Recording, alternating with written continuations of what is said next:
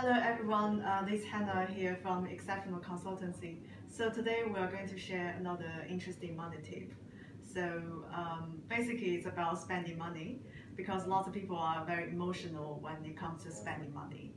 Um, I've read a book called Total Money Makeover. It says nowadays lots of people spend money on things they don't need in order to impress people they don't like.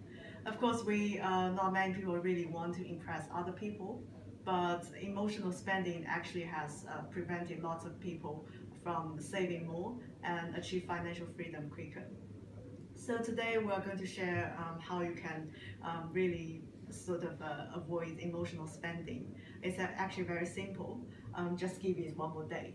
So basically, how it works is if you see something you really want to buy, and the way to test if that's something you really need or not, you just leave it for one more day.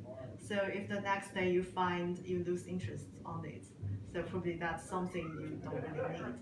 But if the next day or the day after you still desperately want it, that means you really need it. So you got to buy it. So that is how you test it. And of course, just one more day.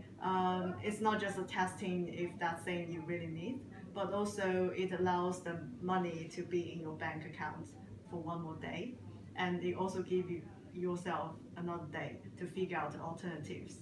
If you can figure out something that is a cheaper way to achieve the same goal, then go for it. So of course, people will always be somehow emotional, and we cannot deny it. But in this way, with the just one more day mentality, perhaps you will find you will start saving a bit more money than before.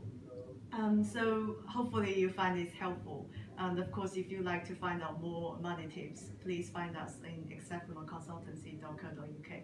Thank you.